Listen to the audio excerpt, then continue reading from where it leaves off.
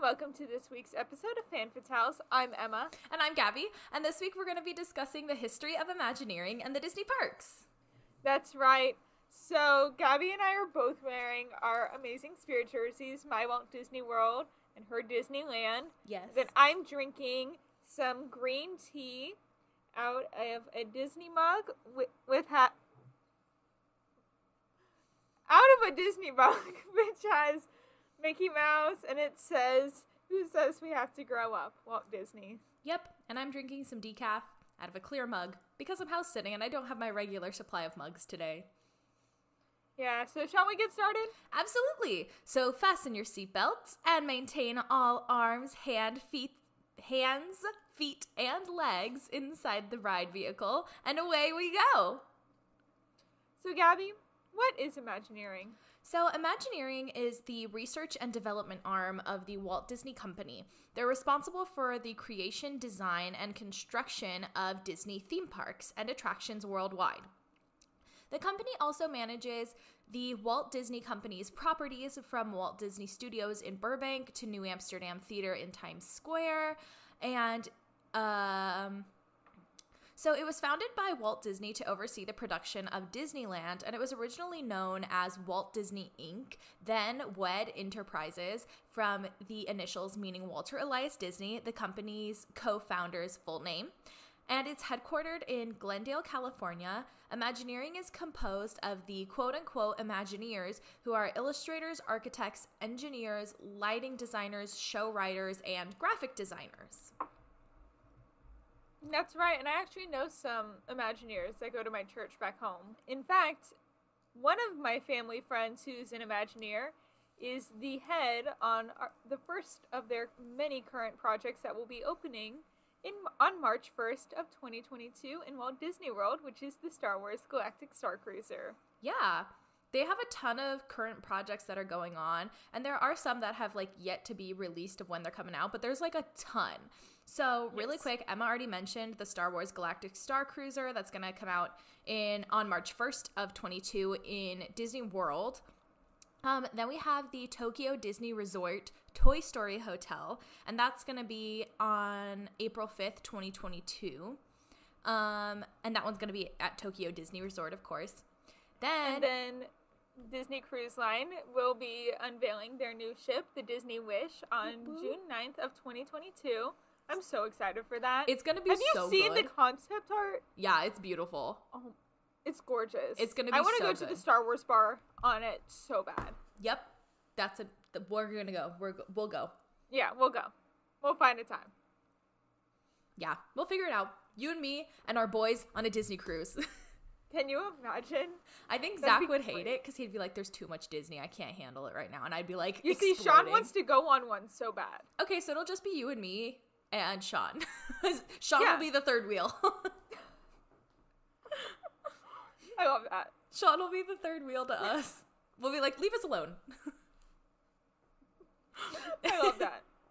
So then we have Arendelle World of Frozen, and that's going to go into Hong Kong Disneyland in 2022. And then the Guardians of the Galaxy Cosmic Rewind in Epcot, which they haven't released a date yet, officially, I don't think, but it comes out in 2022. Mm-hmm. And I'm so excited for it. I know exactly where it's going to be in the park, because I always see the construction. It's going to be, you don't know any Epcot map thing. I know a tiny bit. It's going to be right next to Mission Space and the new space-themed restaurant that just opened recently. I do know where that is. Okay, yeah. So it's going to be in that little corner. Cute. In the space corner. Cute. So then next we have Arendelle World of Frozen going in at Walt Disney Hollywood Studios Park in 2023. That's news to me.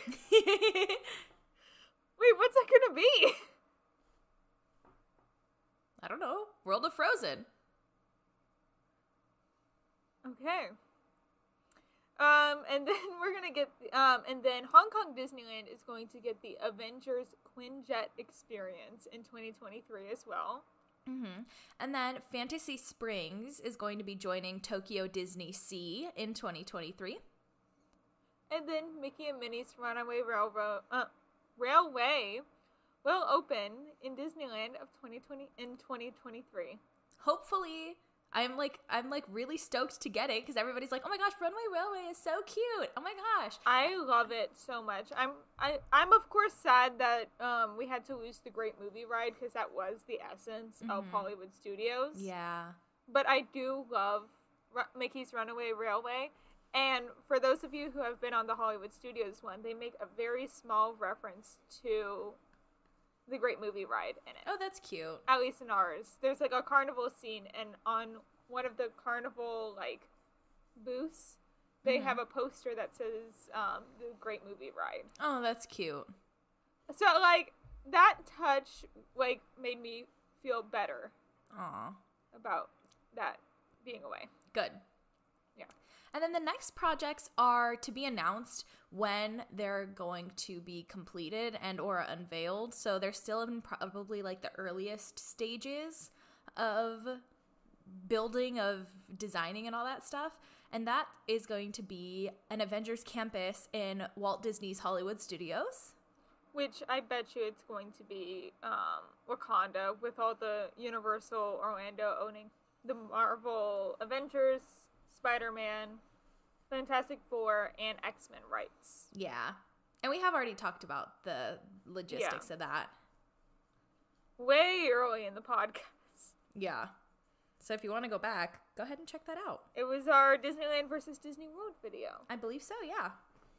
Right after your Disneyland trip. I know. I miss it so much. And then Disney's California Adventure will also be getting the Avengers Quinjet experience. Yes. And then to be announced. Yeah. And then the Disney Cruise Line is going to be getting 3 new ships added to their repertoire of ships. One of them is going to be titled Lighthouse Point, and the other 2 have yet to be titled. Interesting. Mm-hmm. They've been going like with the Dream and all that, with all the so I was like, is that going to be like a restaurant at Castaway Cay or something? No, it's when like, I saw the lights. Yeah, because like it's the Disney Dream, the Disney Wish, Disney Wonder, Disney Magic, Disney Fantasy, yeah. I don't like that.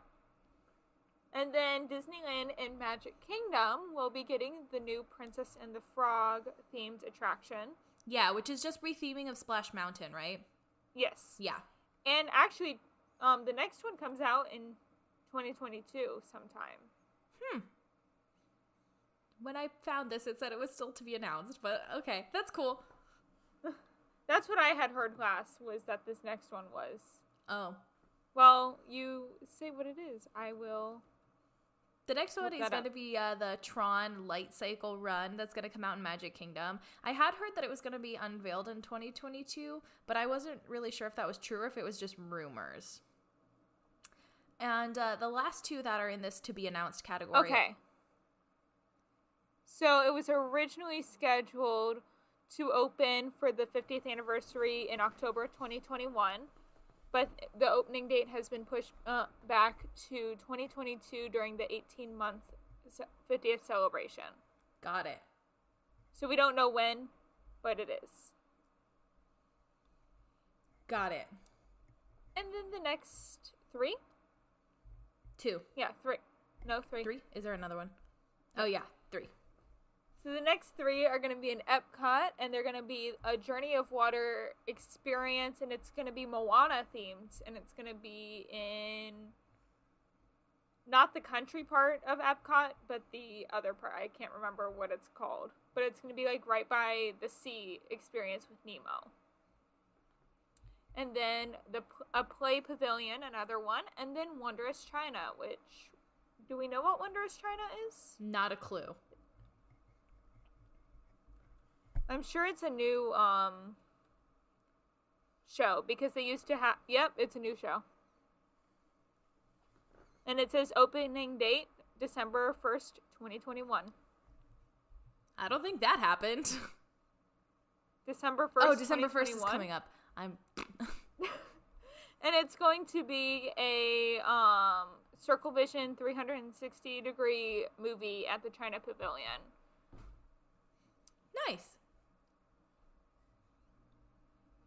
And then, last but certainly not least, Shanghai Disneyland will be getting a Zootopia-themed area to be announced.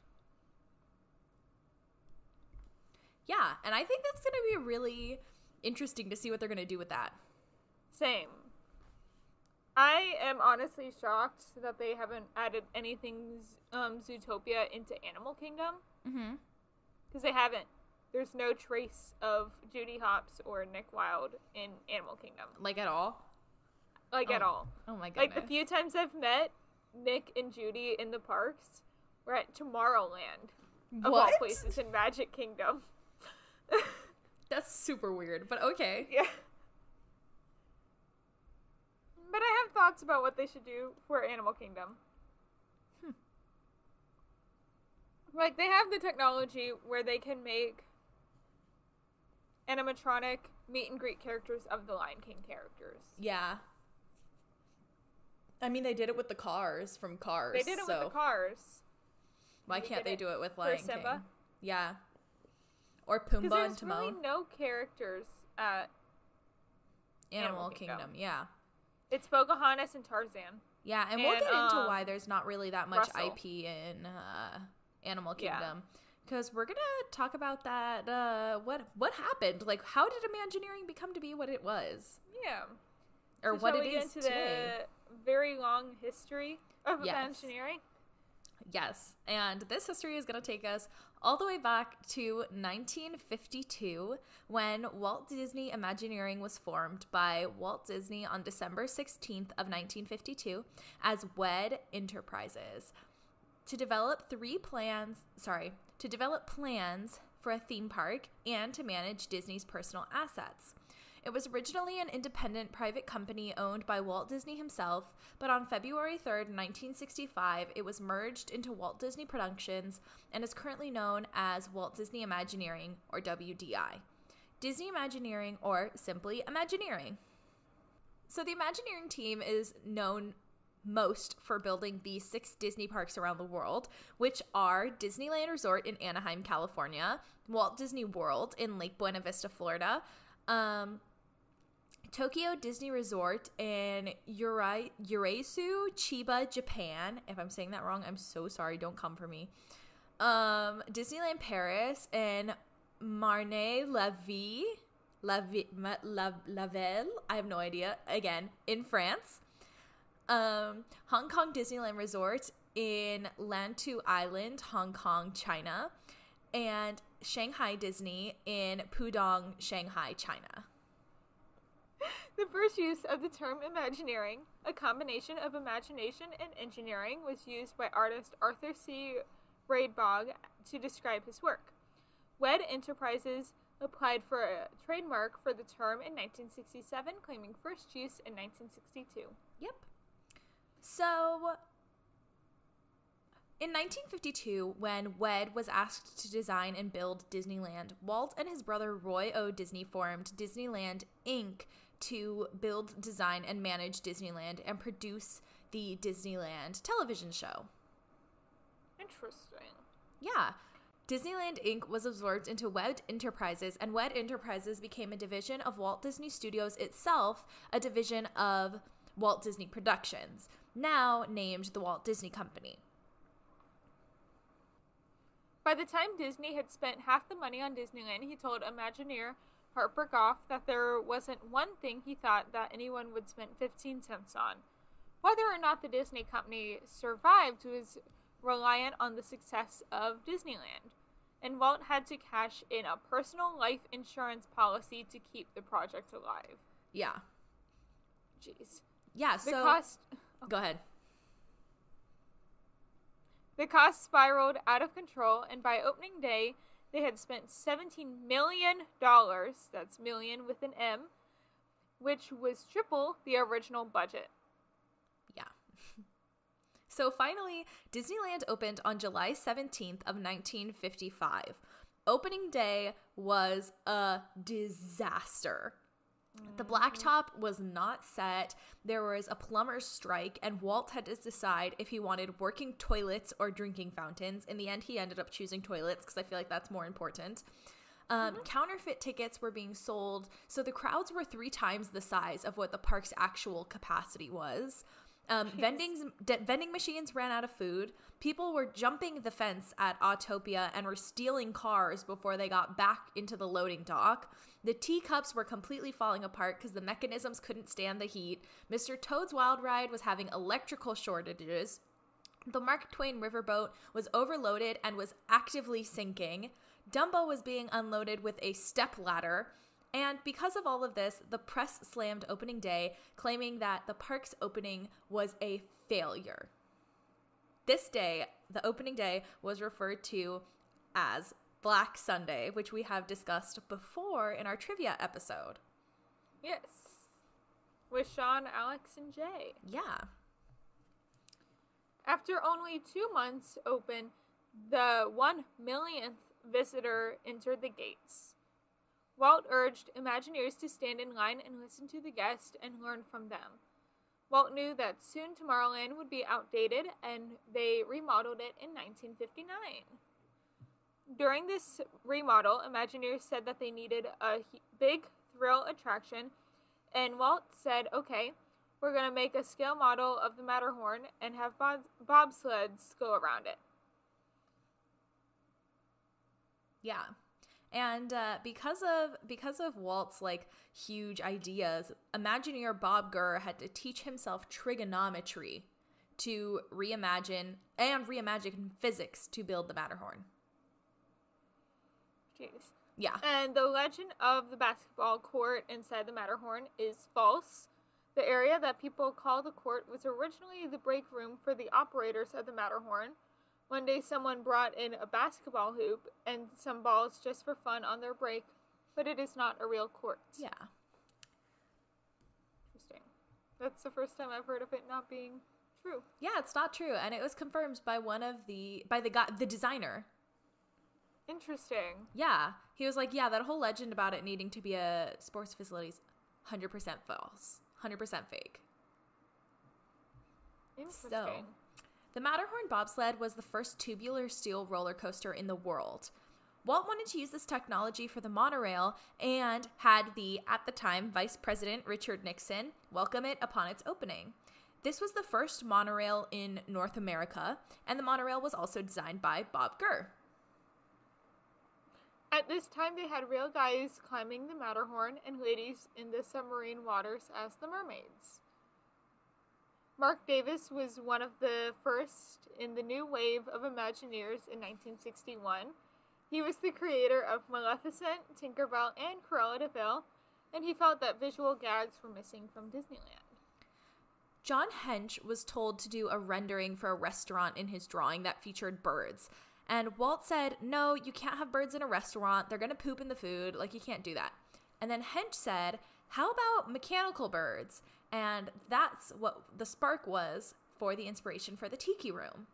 When pitching the Tiki Room to Richard Sherman, Walt made Wathel Rogers sit behind a screen like in The Wizard of Oz, pulling levers and pushing buttons. And the Sherman brothers were like, it's great, but what is it? And Walt said, that's what you're going to write. And the Tiki Room was the first use of audio animatronics, which is where sound and animatronics were synced up together to create an effect that the animatronics themselves were speaking. Yeah. I actually went to a convention a few years ago, and Disney was there. Well, Disney Imagineering was there, and they brought one of the original tiki birds from Disney World to show animatronics. Yeah, it's a really interesting way. It's a really interesting thing. I love it. Yeah, I do too. Because of the success of Disneyland, many companies approached WED to build showcases and pavilions for the World Fair. At the 1964 New York World's Fair, Disney had It's a Small World, Great Moments with Mr. Lincoln, the Carousel Theater of Progress, and Ford's Magic Skyway. There you go. And my grandmother always talks about how she went to the 1964 World's Fair and got to ride Small World before it was, like, at Disney. Cute! Yeah. So Blaine Gibson was the sculptor for Mr. Abraham Lincoln for the Great Moments with Mr. Lincoln display, and Bob Gurr was the mechanical creator. They had no time to test or explain how it was going to work, so they just built it and made it work as they were going. When the Imagineers were trying to make Mr. Lincoln work a week before the World's Fair, there was a huge thunderstorm, and they couldn't do any electrical work on Lincoln, and they were like, we're screwed. Like, this is it. But thankfully, it worked, and it was able to go up in the World's Fair the next week. That's interesting. Originally, Small World was supposed to have children's choirs who were supposed to be singing the national anthems of the countries, and it was a disaster. It was designed and built in 9 months. Alice Davis, Mark Davis's wife, was hired to design the costumes, and it was capable of holding 3,000 people an hour. Which was unprecedented. Like, usually that, like, never happened. So it was a great deal because Disney got to use other people's money to develop rides, and then they had 4 brand new attractions for Disneyland, and they didn't have to pay for them. That's awesome. Yeah. I do remember a story from the Sherman Brothers documentary on Disneyland, because they wrote the It's a Small World song. Their first time going on it with their wives, the, like, CD or whatever broke, so they couldn't listen to the music wasn't going on, but they had all heard it so much that they, like, ended up singing it through the entire ride. Ugh, I can hear it in my head now. I know. So the facade of Small World needed to be a grand facade that encompassed the whole world, so Disney turned to Mary Blair. Blair was the concept artist for films like Cinderella. She had very poor eyesight, but was a magician with color. Her favorites were bright, vibrant colors. And Rolly Crump worked on the shapes of the facades of Small World, while Blair did the colors. By its 10th anniversary, Disneyland had 50 million visitors. Yes, that's right. It said had 50 million visitors. Yeah, by its 10th anniversary, Disneyland had 50 million visitors. Oh, yeah. I was reading in my head and I'm sorry. It's okay. Sorry, Kara. This episode is chaos right now. By its 10th anniversary, Disneyland had 50 million visitors. And Pirates of the Caribbean opened in 1967. Claude Coates and Mark Davis worked together on it, and Claude did the backgrounds while Mark did the foregrounds. People said that they worked together to create beauty, but they would never be friends otherwise. And the famous Imagineer Xavier Atencio wrote the script, but people usually refer to Xavier as X. Okay. And in the 60s, theme parks and park-based entertainment boomed. And in pieces, Walt and his team secretly bought 27,000 acres of untouched land in Central Florida, equal to the size of San Francisco. Walt's ideas for Epcot was that it would be a real functioning city, and from his deathbed, Walt implored to Roy that he continue the projects. And Walt Disney passed away on December 15th of 1966 at 65 years old. That evening, some of the lead Imagineers went to a bar, and John Hench said, "Now we'll really know how much of our work Now we'll know how much of our work Walt really did for us." Disney really wanted to create an escape from reality for adults. Yeah. And I'll let you go. Okay. Yeah, he wanted it to be a place where both adults and children alike could enjoy themselves and they could have a good time. So in honor of Walt, the Imagineers created the Haunted Mansion that he'd been wanting for a long time. Yale Gracie was the designer of the spooks/mechanics of the Haunted Mansion, and he relied heavily on the Pepper's Ghost illusion, which, if you're not aware of it, I'll link a video in the comments and in the description of this episode because it's really hard to explain it. But basically, there's a projection of an image onto a pane of glass, and as the projection is lit, so the projection isn't totally lighted, so you can't see it the whole time. So then as the things move around in the light, you can see what is lit, and then things that aren't very well lit kind of fade away. It's really cool. They use it a lot in Disney in like a lot of ride mechanics, especially in the Haunted Mansion, to get that ghosty effect. The most like infamous use of it is in the ballroom scene when all of the ballroom dancers are dancing around by the table. So, fellow Imagineer Leota Toombs was the face of Madame Leota, and this was the first recorded use of projection mapping. Which this is going to be the first of many times she's mentioned. Not just in this episode, but in our first Christmas episode she's mentioned in our notes. Back in Florida, management was nervous of Walt's Epcot and wanted to play it safe by building another larger Magic Kingdom. John Hinch took over as creative director, and Roy was about to retire. He wanted everyone to be focused on one direction and on the same page.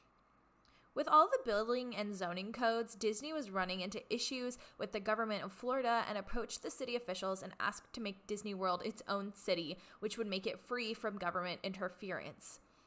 One of Walt's biggest problems was Disneyland was cast members walking into lands that didn't really match their costumes, and this is why they built the Utilidor system in Florida. The Mapo shop was Mapo. The Mapo shop was tasked with building all the audio animatronics funded by the profits from Mary Poppins. Names accordingly. Yep. The inspiration for Liberty Square was Walt's patriotism. Blaine Gibson was the sculptor of all 36 heads for the Hall of Presidents. Yeah. On opening day of Disney World, Florida, there were helicopters flying around drying the concrete in Fantasyland so it would be dry by the time the 10,000 guests of opening day would arrive. Oh my gosh. So 3 months after Disney World opened, Roy Disney died on December 20th, 1971. Wow. So after that, Don Tatum and Card Walker took over as CEO and president, respectively. The board of directors was approached by the duo and were asked what they were going to do. John Hinch took the creative reins and consulted the stockpile of ideas. At this point in time, Disneyland only had one thrill ride, which was the Matterhorn, so the Imagineers revived an old John Hench design for an indoor roller coaster, which was something that Walt did want to create. And this is how Space Mountain was born. John Hench used to say that fear minus death equals fun. That's so cute. Amongst the economic crash and its general distrust of the 70s, Card Walker took a chance on Epcot. So Marty Sklar was Walt's personal scriptwriter, and he wrote the Imagineering Bible that outlined the ideas, and he basically explained what Disney thinking was when it came to Imagineering. Yes. The idea of Walt's original livable society was dropped since Disney couldn't control how people lived their lives in their homes, and they decided to make it a place where the countries of the world can all come together and where today and tomorrow can meet. Epcot was something entirely different from any other park. The team could be creative and the staff bounced from project to project. The team working on Epcot was the start of the new generation of Imagineers. The older generation, such as Harper Goff and X Atencio, helped these new Imagineers learn how to do things they weren't familiar with and get better at what they already knew. Yeah, Tony Baxter said, if the Magic Kingdom is fantasy made real, Epcot is reality made fantastic. And the Epcot ball took 26 months to build. Jeez. Yeah. That's crazy. Well, there is a ride inside it, so, like, it's not that hard to believe, but still. Yeah. Iwer. That's how you pronounce his name. Oh.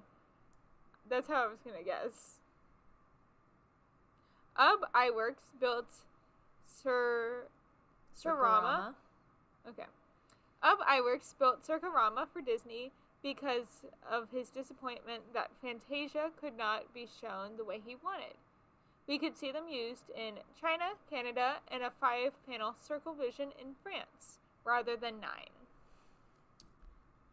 Communicore was the first public introduction of touchscreen technology. Mm-hmm. And this was in the 60s. Jeez. Yeah, this was in like the late 60s. People were like freaking out. And now it's like... Everywhere. Yeah. I just showed all of my notifications. Literally in our pocket is touchscreen technology. Yes. Communicore was the first public... Oh, wait. Almost the whole company was focused on Epcot, and Tokyo was an afterthought. So the Japanese had been bugging Disney for months for a project in Japan.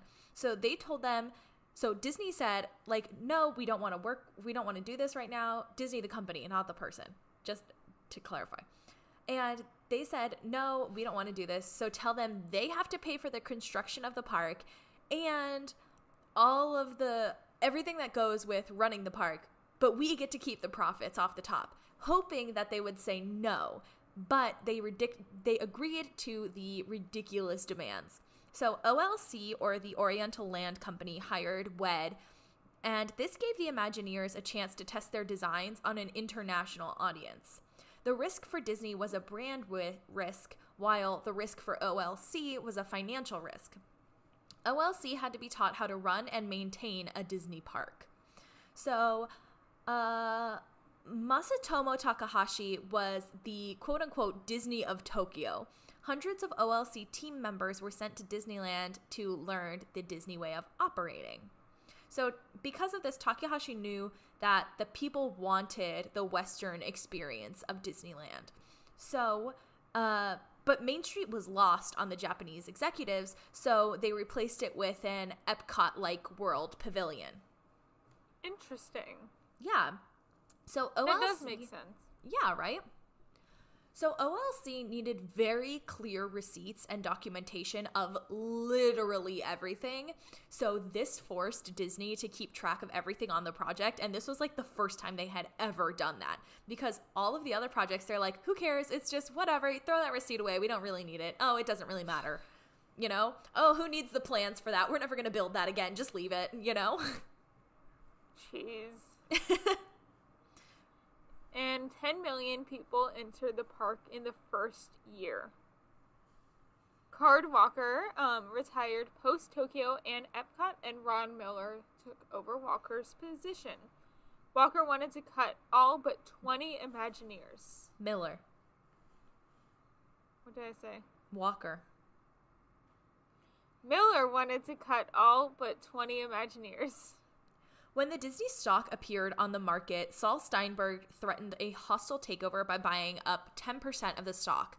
He would have split the company into separate companies, and he was given $30 million for his stock and just to walk away. There was a shareholder mutiny, and people demanded for new management after this. So on September 22nd of 1984, the Dream Team... Michael Eisner and Frank Wells took over as CEO and president, respectively. I missed that. Right?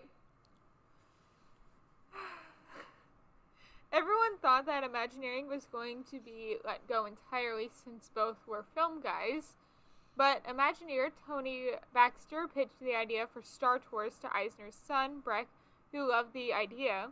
Eisner said, okay, let's do it. And although Star Wars was not a Disney property at the time, they understood the cultural phenomenon that Star Wars was. The tech for Star Tours came from flight simulators, and when Star Tours was finally opened, the park stayed open for 60 straight hours. The response was astronomical. People were waiting 4 hours in line for the ride. It gave me chills. That's me. That's my note. I know. Yeah, like when I was watching the documentary and I like heard that part, I literally got chills. Like I was like, holy shit. I forget the name of the series, but it's pretty new and it goes into like history of different rides at Disney. Mm-hmm. And Star Tours was one of them that they did. And they had George Lucas there, and he mentioned how he was there the second day that Disneyland was opened, and how he knew from the beginning, like, that he wanted changes to Tomorrowland. Mm-hmm. So then when Disney was like, hey, can we do a Star Wars ride? He was like, yes. That's awesome.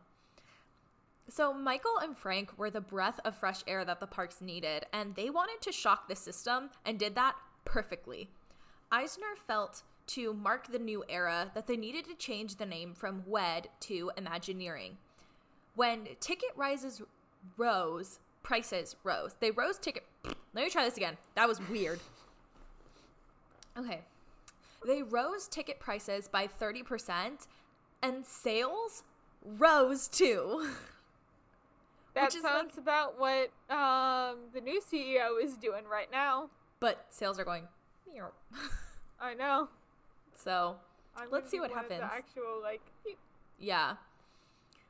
So, Eisner and Wells wanted to bring a new park to Florida, so the concept for MGM Studios was born. The designers were encouraged to think outside of the box to come up with new ideas and to be creative. Eisner was the one who decided that the studio tour had to be a real working studio. Unfortunately, the studio tour didn't really do so well, and the studio didn't work that often, so unfortunately studio tour got closed pretty close behind opening, right? They had the backstage studio tour up until I was in middle school when they were shutting down for Star Wars Land for Batu to come in. I know. Okay, then maybe shortened it. They'd shortened it, right? Like a few times. Yeah, because what I remember from the studio tour when I went on it, it was like how they do certain effects in movies. It wasn't like you were going through an actual studio. Yeah. So they had like how they do like rumbling in a canyon rather. Yeah. And they went by where they work on all the costumes for the parks. Yeah. More so than it being a studio tour. Because the Disney studio closed in the early 2000s. Yeah. The Florida branch, at least, of the animation studio. There you go. That's what I meant. So, Tony Baxter was the one who was charged with designing Splash Mountain because there was a need for a water ride in Bear Country in Disneyland. So, he had to use old animatronics from an old rundown show, which was like the Songs of America or like the History of America, something like that. And it was told by a bunch of farm animals singing a bunch of country songs. And he needed to use an older film that they already had materials for. So naturally he chose Song of the South because it had to do with all these animals, right? Because you got the Briar Rabbit and the fox and all that. But Brer Rabbit, Brer Fox, Brer Bear. Yeah. So, but he didn't want to include any of the like problematic stuff. So he kept it to just the animals, right? Yeah. So it took them an extra 9 months to open Splash Mountain because they couldn't figure out how to keep the boats from just completely filling up with water, which is where they came up with the design for the front of the Splash Mountain boats to actually be concave. Interesting. Yeah. In 1990, Eisner proposed a 10-year dream he called the Disney Decade. This expansion would include hotels, shopping centers, water parks, and a new overseas park. Eisner wanted to be a part of the creative process rather than just being another behind-the-desk CEO. When the stock for Disney opened on the French Stock Exchange, after announcing that they would be doing a Euro Disneyland in just outside of Paris, Eisner was pelted with eggs and flour was thrown at him from the French communists, and they protested the project, yelling, "Mickey, go home." The project continued despite the backlash. Imagineers even had their limits, and they turned to local European artisans to help with the project. Paul Chapman, who did the window restoration for the Notre Dame Cathedral, came out of retirement. So he came out of retirement for this. And he designed the stained glass windows, which would tell the story of Sleeping Beauty. Oh, that's so cool. Yeah, the Imagineers really wanted to highlight old world artisan work. They understood that the Europeans had a fascination with like Old West, so they built the biggest frontier land yet. Veteran Claude Coates was a huge help when it came to designing the Euro Big Thunder Mountain because they actually had it go underwater and it's isolated. It's like its own island. Jeez. Yeah.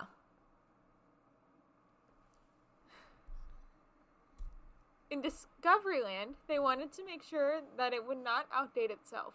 They took inspiration from the story From the Earth to the Moon by the father of science fiction, Jules Verne. They had to create the first catapult launch system for roller coasters. Imagineers also created the first score that matched the ride track for the individual rider. And then this is a Gaby note. Yeah. Michael Eisner cannot speak French. Lol. Yeah. So let me explain. So they played footage of Michael Eisner at the opening of Euro Disneyland. And he is like... In the Imagineering show, right? Yeah. And he's basically saying Euro Disneyland is open for, like, enjoyment, basically. And it is the worst French I have ever heard anybody speak in my entire life. Like, I've heard fake French that sounds more like French than what Michael Eisner spoke. Like, seriously, you guys, look up the clip, Michael Eisner, Euro Disney opening day. Like...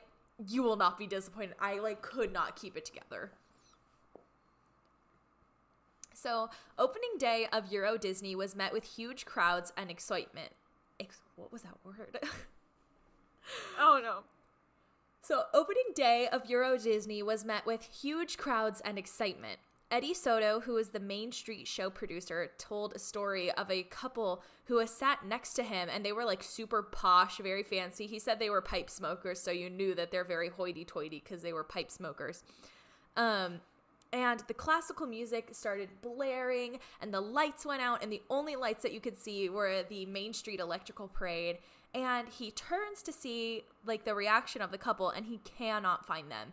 So he turned to look 2 rows back, and he saw that couple waltzing in the dark. And when he told that story, I literally started tearing up. I was like, that is so sweet. Uh-huh. And they said that, with Disneyland's opening and, going to Disney, it's giving you permission to be children again. And it just it made me cry. I was like, this is amazing. Yeah. Yeah. So some French critics described Disney as a cultural Chernobyl. There were signs all over France saying this mouse is dangerous, Euro Scrooge, our towns don't belong to Disney, Disney noise, and intellectual pollution. So they felt that the French traditions and cultures were being ignored when Disney did not offer wine, which was usually at every meal. So they eventually were like, oh, shoot, we need to fix this. So they did. But that still didn't, diminish the backlash that they had received for opening the park. And they were just kind of like, you know what? Whatever. People are going to think what they're going to think. And Eisner said that it was a little bit foolish of them for them to charge the French what they charged in Florida. But the project cost too much and had too little attendance, and 2 years after the opening, the park teetered on the edge of bankruptcy. They changed the name from Euro Disney to Disneyland Paris, thinking that it would evoke romance, that Paris is Paris is beautiful, it's romantic, it's the city of love. Yeah. And they had to creatively reorganize their debt, and so that way they could just keep the park doors open. So, although Paris was not doing great, the reception at MGM Studios was amazing. Yes. So they had added Star Tours. There was Sunset Boulevard, which, I can't remember exactly. I think Sunset Boulevard is now where Tower of Terror and Rock and Roller Coaster is, that, street area. The Muppets, which my dad was part of the opening cast for. And then projects weren't getting developed as fast enough because people kept on wanting more. Yeah, they were like, we cannot get enough ideas out there because they're getting executed so fast. It's like, as soon as they would finish a project, they had to start immediately on another one. I have to ask my dad about how it was, working as a cast member at MGM in the opening days. I'm sure that would be so fascinating to talk about. Yeah. So Imagineer Kevin Rafferty was the one who came up with the idea for the Twilight Zone Tower of Terror. He and Marty Sklar pitched it to Eisner and Wells. Eisner loved it because he was like in shock, because he was like, oh my gosh, the elevator doesn't just move up and down. It moves forward and backwards too. Oh my gosh. Yeah. And he was like, oh my gosh, Frank, we have to do this. And he was like, okay, well, like, do you love it, Michael? Like, do you really think we have to do it? Because, you know, we can do it, but it costs money. And Michael was like, yeah, I love it. Let's do it. So that's how Tower of Terror was made. And it was the first project using AutoCAD, which is a, Animation. No, not animation. It's a, I've used AutoCAD. It's an architecture drawing program. Yes, but AutoCAD also makes animation software, so I've used AutoCAD Maya. There you go. So, yeah, they were the first one to use AutoCAD, which helps to digitize the drawings. So not all of the architectural drawings were done by hand anymore. And they asked an elevator company, actually, to create the ride mechanism. So they had to change, like, and alter the mechanisms completely that they had that didn't drop people into ones that dropped people faster than free fall, which they wanted 13 stories in under a second. Yeah, that's what Disney wanted. They wanted people to drop 13 stories in under a second. So it had to be faster than free fall. Interesting. Yeah. The group that worked on Star Tours wanted to take on a new way to use the same technology, but on cars. So they said, hey, why not use Indiana Jones? And they wanted the queue to be interactive to lead you into the ride of the story. In 1994, right, into the story of the ride. Yeah, that's what I thought. And I was like, You could have just changed it. Sorry. They wanted the queue to be interactive to lead you into the story of the ride. In 1994, President Frank Wells died in a helicopter crash, and it sent shockwaves through the company, and Imagineering suffered greatly. I know we've talked about it on the animation front, because it was bad. Yeah. For the company. Frank's death just, like, completely destroyed any momentum that they had. And 1994 began a pivotal era for Imagineers. Yeah. By that time, Eisner had suffered a terrible heart attack, and he had to go through quadruple bypass surgery. And, And when he recovered, he wanted to create the Disney Cruise Lines. The Imagineers were charged with designing them. The stage that they put the stages that they put on those ships, the first two, the Disney Wish and the Disney Magic, yeah. Because Fantasy and Dream were the sister ships that came after. Yeah. So on the Disney Wish and the Disney Magic, they put 2 theaters, each that span 5 decks and have 900 seats. I believe it. Yeah. At the same time, the concept for Disney's America was pitched, and they had already bought some land that was close to Washington, D.C. Most of the politicians at the time were behind it, but there were a lot of historians that were opposed. It wasn't the concept, but rather the location. It was too close to a Civil War site. Eisner said that had Frank been alive and had he himself been healthy, that they would have just plowed through. But he just couldn't handle it by himself and in the state he was in, so the project never continued. Amongst the Imagineers, there had been some whispers of an animal park. The Animal Kingdom was a dark horse project. This time they got experts on their side, such as Dr. Jane Goodall, who provided insights on how to care for the animals in the Animal Kingdom. They wanted the animals to have an unprecedented amount of space. The hardest part was getting the trees, plants, flowers, and saplings to help build the needed plant life for the animals. The Tree of Life, which is the park's central icon, is 14 stories tall, and however, it had to be able to withstand hurricane force winds, so they used a framework of an offshore oil rig to build the tree. John Road. Go ahead. John Road was one of the Joe project Road. lead. Joe Road was one of the project leads for Animal Kingdom. The creative team traveled all over to find artisans and craftsmen to help build the Animal Kingdom. They wanted it to feel like it was succumbing to the forces of nature. The Kilimanjaro Safari took great care in how to safely mix species. They tricked the animals into staying in photogenic spots by strategic placement of trees, feeding stations, and even air conditioners. And Animal Kingdom opened on April 22nd of 1998, which was Earth Day, and the park opened before dawn. Yeah. Jeez! Why'd you say it like that? Before dawn? Yeah. I've been up before dawn, 2 days this week. I know, but, can you imagine park, dropping, rope dropping for that park when it opened at dawn? No thanks. That's why I said geez like that. No thanks. I mean, yeah. But, yeah, it's not that bad. Plus, then you get, all day. Literally. Yeah, but Animal Kingdom closes early. Yeah, then you can go to another park. Yeah, that's what I normally do. Yeah. So the Oriental Land Company reached back out to Disney in 1993, and they wanted a second park. Imagineers proposed some of the other parks that they had in Florida, like Epcot or MGM Studios or a Magic Kingdom, but a Animal Kingdom. But the Japanese were like, no, we want a sister Magic Kingdom from scratch. So Imagineers were like, okay, we already have Disneyland. What about Disney Sea? They took it a little literally.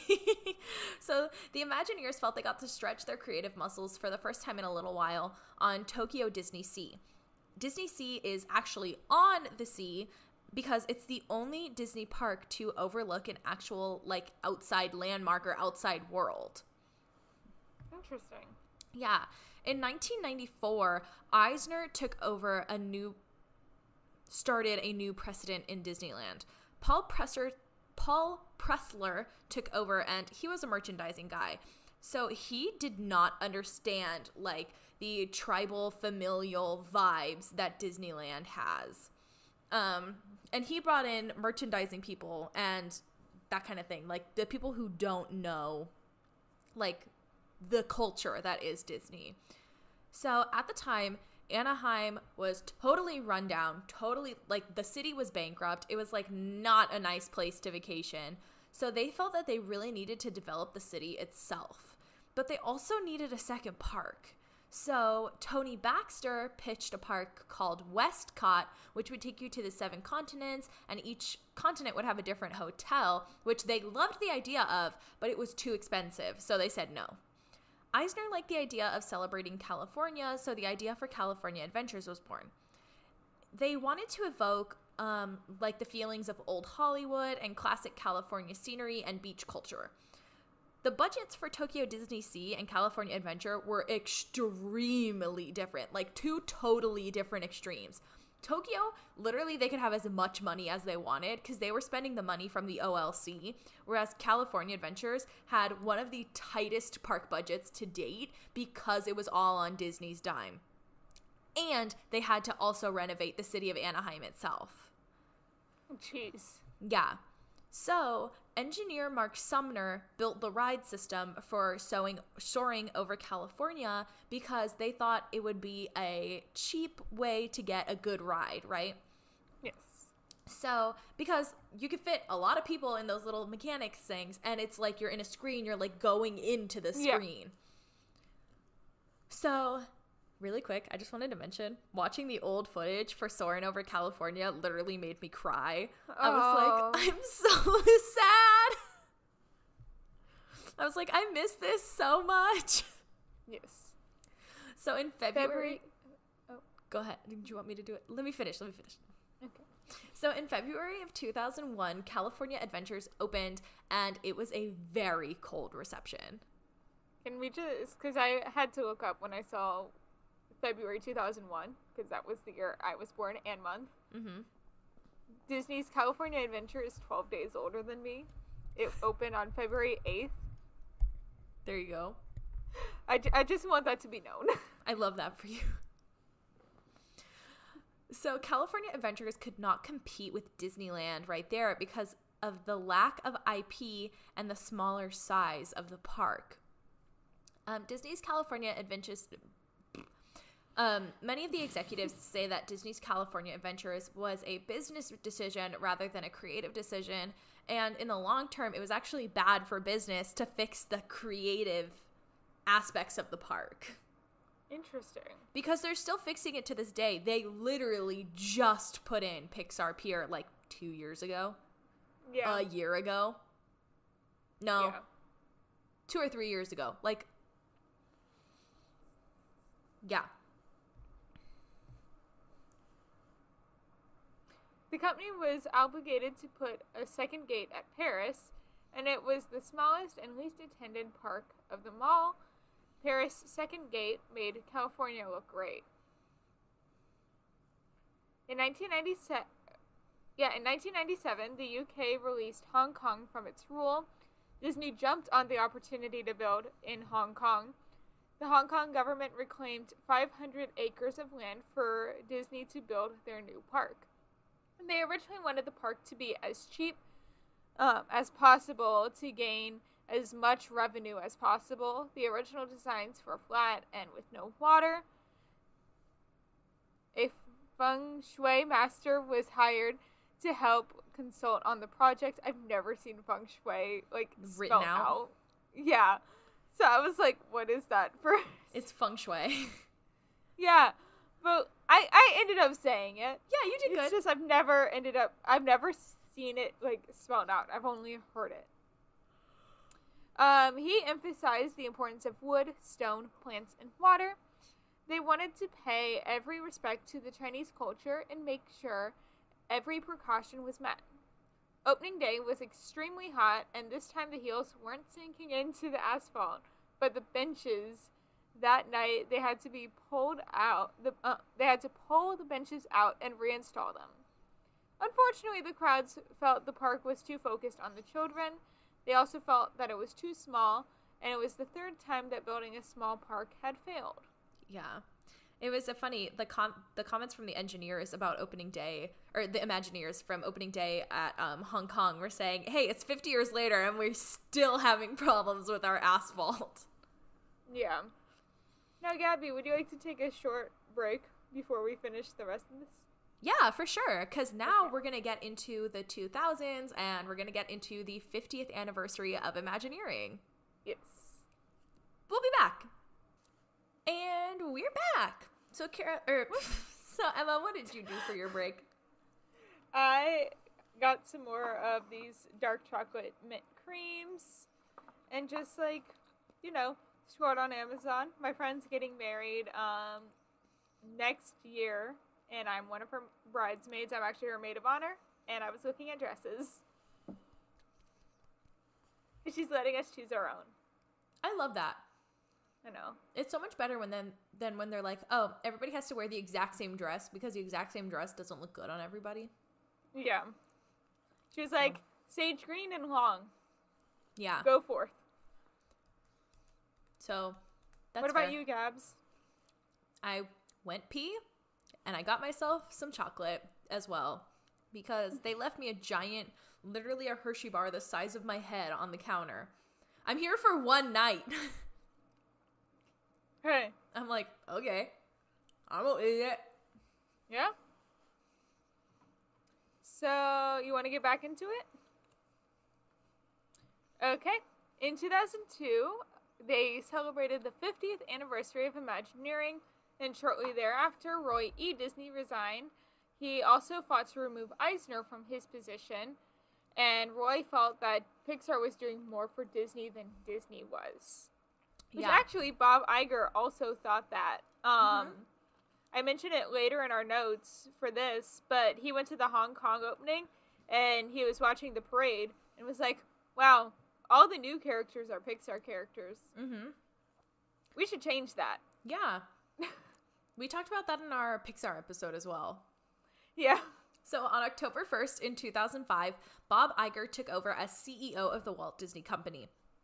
The former ABC president rose quickly within the ranks with a vision to change that depended on three key strategies, which were international expansion, new technology, and fresh creative content.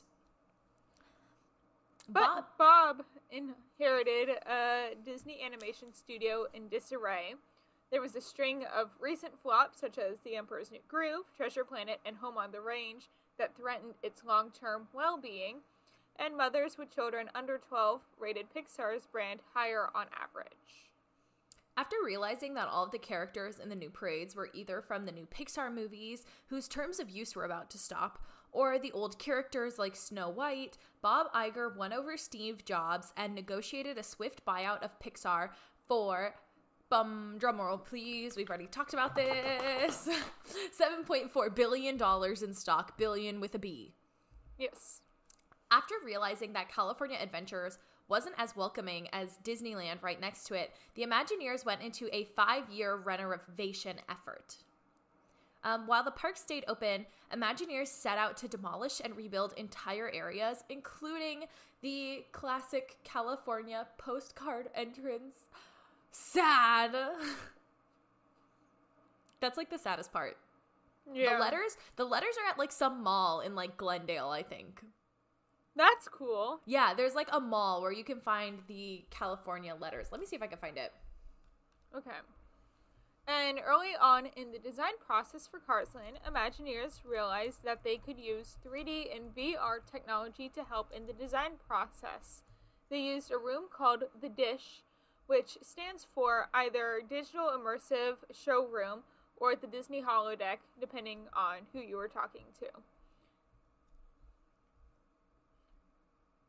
Waiting for Gabby to see if... The letters were removed in January of 2011. Okay. But where did they go? Here. They were donated to the city of Anaheim for use. The California letters were donated to the Friends of the California State Fair, a nonprofit organization, and currently sit at the entrance to the Cal Expo Fairgrounds. Interesting. Yep. And then this is where we kind of get into some updates to some of the old rides into new things, such as Haunted Mansion Holiday, where Kim Irvine reprised her mother's role of Madame Leota for the seasonal overlay. This time, the projected head of Madame Leota conjured up the 13 Days of Christmas. And fans were okay with this update because it's only a temporary change for the holiday time. Some of these other ones had terrible, reception from Disney fans until it was actually done. Like the next one, which is the Small World update, which is that 29 dolls based on Disney animated characters were going to be added to the Small World, and it started a small world war. That's cute. That's how it was phrased in the documentary. Cute. Among Disney fanatics. And this is only in Disneyland. Yeah. It's not in Disney World. Disney faithfuls. Oh, thank you. Disney faithfuls believed that inserting fictional Disney characters in real-world communities detracted from Walt's original intent. So what the Imagineers did is they carefully worked each one into the country where their story is actually from, which I think is a great way to do it. Yeah. So they have, like, Alice in England. And Lilo and Stitch in Hawaii. Yeah. Well, Hawaii's the United States, but still. Yeah. And then the Pirates of the Caribbean, Imagineers added the popular movie character Jack Sparrow, and then they later updated the story to keep with the changing cultural times by adding the redheaded female pirate and replaced to the, by your wife scene. I don't know how else to phrase it. Yeah. To meet the future, Bob Iger went on a spending spree, buying some of the most revered pop culture properties. These were Marvel Entertainment, licensing the theme park rights to Avatar from Lightstream Entertainment, and they bought Lucasfilms, which is the home of Star Wars. Yes. And then the last little bit of Imagineering new technologies that was under Bob Iger was the free-ranging ride system And it is a trackless system, and it's run by a series of RFID chips embedded in the ground, and then it's ultimately controlled by a wireless system off-board through a series of computers that tells the vehicles which direction and which path to take. Yeah. And you can see this in Rise of the Resistance and in the new Ratatouille ride. Yeah. So this definitely isn't like an end of Imagineering. Like, Imagineering is constantly going to be around, and they're constantly going to be coming up with the newest technologies to build the next great thing. Yes. Like the Spider-Man animatronic for Avengers Campus. That's a great example. Like, seeing it in action, you think it's a real person. It legit looks like a real person. Yeah. It's really cool. And, you know, we've seen the implementation of the Marvel and Lucasfilms licensing and the Avatar as well, because we've been there in the past few years quite frequently. And, you know, Marvel's Avengers Campus opened in California Adventures in 2021, as well as Batuu opening in 2019. Yeah. And Avatar is just amazing. I still don't know how they did some of it. Like the floating mountains. Imagineering. Of Avatar. Magic. Yeah. It's magic. Because that's what they do. They make magic a reality. Yes. Yep. So, yeah, like we said, this is definitely not the end of the Imagineering story, and there's definitely going to be more to come. So, who knows? Maybe if we're still doing this podcast in 10 years, we could be like, hey, look at all these great things. Yeah, that'd be crazy to, like, look back on this episode in, like, 10 years and see how far Imagineering's come in that time. Yeah. That'd be nuts. Yeah. Because, like, the free-ranging ride system's being used in so many new stuff. Mm-hmm. Runway Railway, too. I knew I was forgetting one. Yep. But, hey, Imagineers had a tough time with the free-ranging ride system. Yep, especially here. Well, in Disneyland, yeah. Yeah. For Rise of the Resistance. Yep. We've told that story a few times, but for those of you who don't know the story, basically the chips got embedded too far into the concrete, so the onboard readers couldn't pick up the signals from the chips. So they had to tear up the whole floor and start over. That would suck. Yep. Could you imagine being like, crap, now we have to tear up this whole entire floor, and we can't touch these chips because we can't remake them. These are the only ones we got. No, right? Anyway, so that's really it for this bit of the Imagineering story until we get more in the future. Maybe in a few years we'll revisit. But Emma, shall we see our the faithful listeners in the outro? Yes, we shall. So please exit the ride vehicle to the left and keep walking. The pathway will lead you back into the Magic Kingdom. Thanks for listening to this week's episode of Fan Fatales. Gabby, would you like to tell our lovely audience what we will be chatting about next week? Next week, we're going to be chatting about all things Nightmare Before Christmas. Super stoked. Woo! I'm very excited. Yeah, because people were pretty mad we didn't talk about it. Yeah. For Christmas, or for Halloween. For Halloween, yeah. So we decided November, so it's in between Halloween and Christmas. Yeah. It doesn't come out the week of Thanksgiving, though. No. We have a special episode for that, so y'all just gotta stay tuned for that. Yes. And remember to subscribe to us wherever you get your podcast. We are on Apple, Spotify, and Google Podcasts, and subscribe to us on YouTube. Please leave us a review and comment down below to tell us what you thought of the show. Remember to follow us on Instagram at FanFatalesPod for the latest updates and to possibly be featured in a future episode. Now, Emma, where can the people find you on social media? So my Instagram and TikTok are both at Snippy Emma. What about you, Gabs? I'm at Gabby Gent on Instagram, TikTok, and Twitter. That's GABYJENT. Our music is by our amazing friend Maddie Macon. And our editing is by the wonderful Kara Linsmeyer. As always, thank you for tuning in. Bye! The views expressed in this episode do not reflect the brand or the company they're about.